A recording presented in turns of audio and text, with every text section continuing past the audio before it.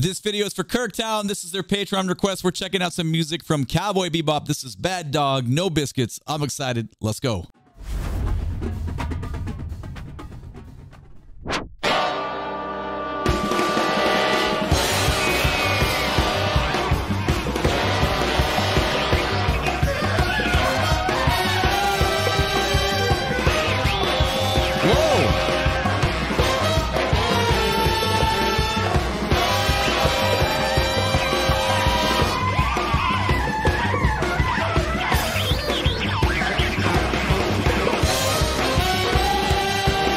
That is, what an interesting packed opening. Boo-da, boo-da-da. Great melodic call, like nice little motif there, but underneath is complete chaos. It's like radio squelch. It's more than squelch. It's like, I don't know, squealing almost. It's the saxophone that's so intense. The guitar is doing some crazy stuff too, but it's so funny to have something so recognizable, almost like a James Bond sounding thing underneath so much noise.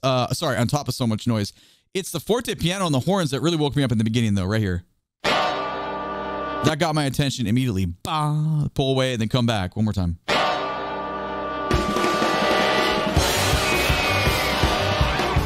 Boom, boom, boom, boom, boom, boom, boom, boom, boom. Almost on the waterfront, right? Boot up, boot up, beat up, boot up. Sorry, it's not really, but just a little bit.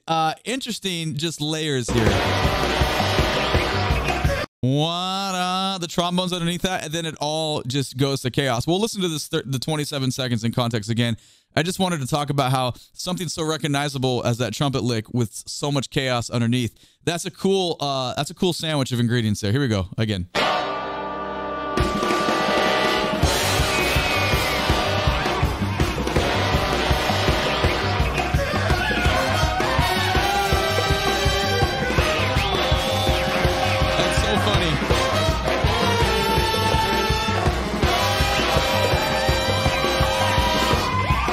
It's like a train that's on fire, and it's just like the horn hit is like it bursting through the gates, and now we're going down the tracks. It's not really an introduction. We're just there. So where are we gonna go? We're only 22 seconds in. Where are we gonna go from here?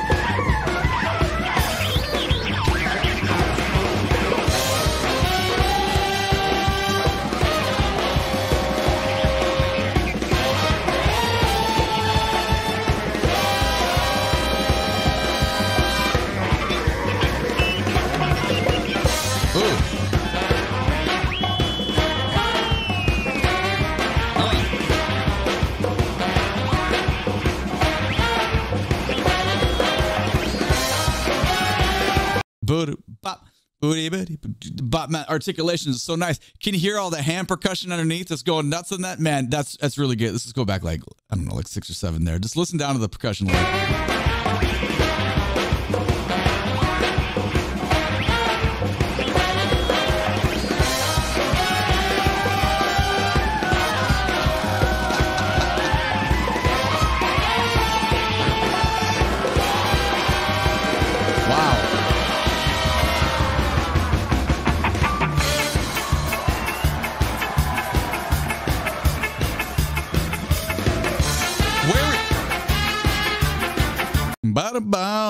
Almost klezmer-like. Now suddenly we're like in a street chaotic noise marching band. Like, dude, I go to these type of festivals all the time. It's always very interesting to see the groups are there. That is such a, I mean, it's not such a departure because the beginning was so kind of just out there, but it almost felt like a fidelity departure though, because like the quality of sound definitely had a transitional change there. Let's just go. Yeah, that's the most replayed section. I'm not surprised whatsoever.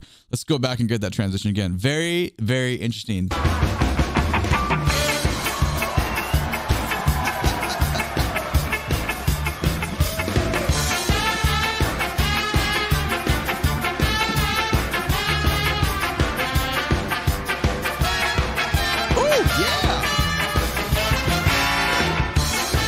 Way more traditional now with the way, almost big band sounding with the way the horn stuff's going on. Obviously all the upbeat chick stuff in the guitar, not big band style because we're not swinging whatsoever. It still has roots in what we did, but just saying the orchestration of the horn lines there in the arrangement. Back 5.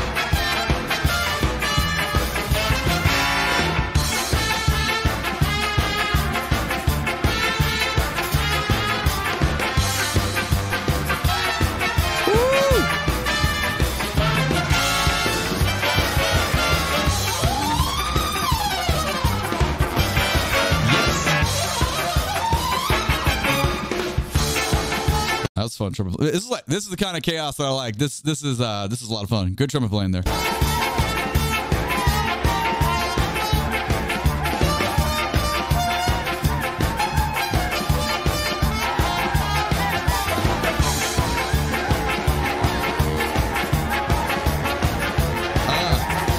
But you hear the Barry sax taking that up chromatically and it's kind of fly out of there.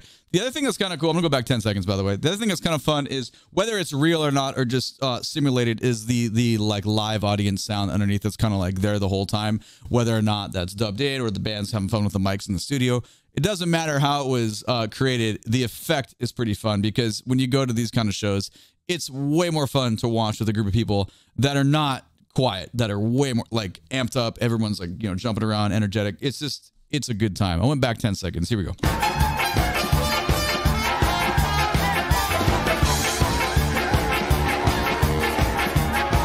There's the Barry.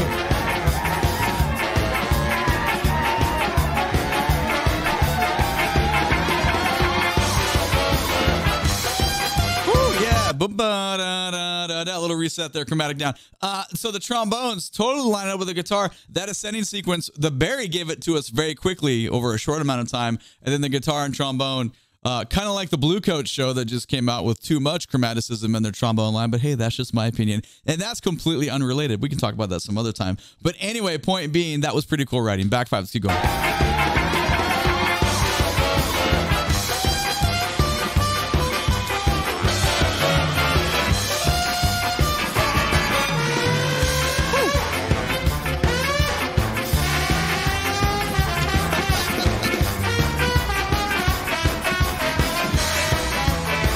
Out a little bit.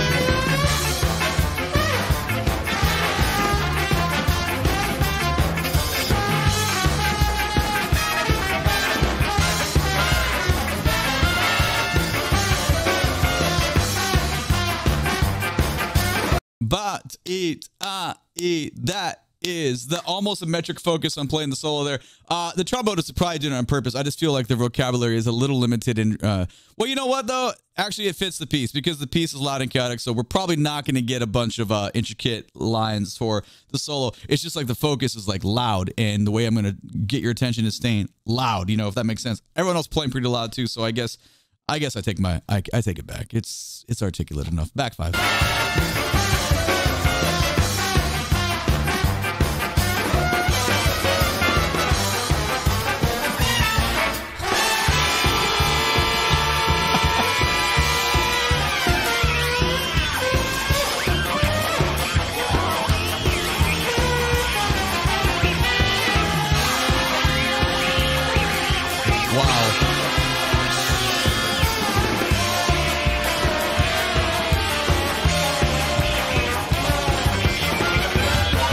The end of that trombone solo, the saxophones are playing their backgrounds. It's fucking loud, dude. It's really competing with the trombone's presence, but we're primarily we're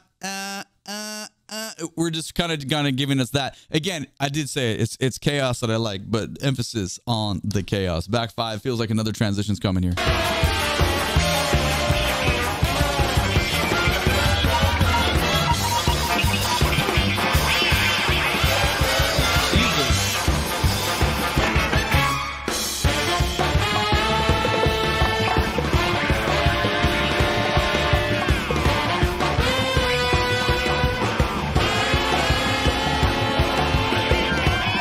Okay, this is a fun section because the snare drum is like, they went from playing like their groove. Now their snare drum is lining up with the kind of a big chunk of notes that we have in the hand drums, the auxiliary percussion line. Go back 10, just listen down to the drums and auxiliary.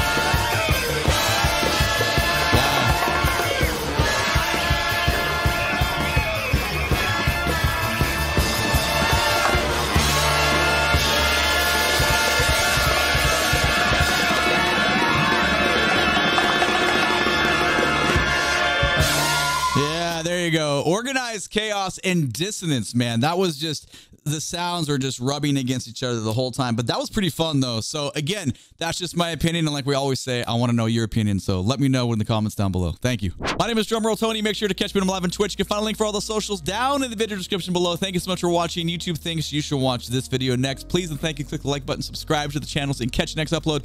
Thank you for being here. I appreciate you. Take it easy. Bye-bye.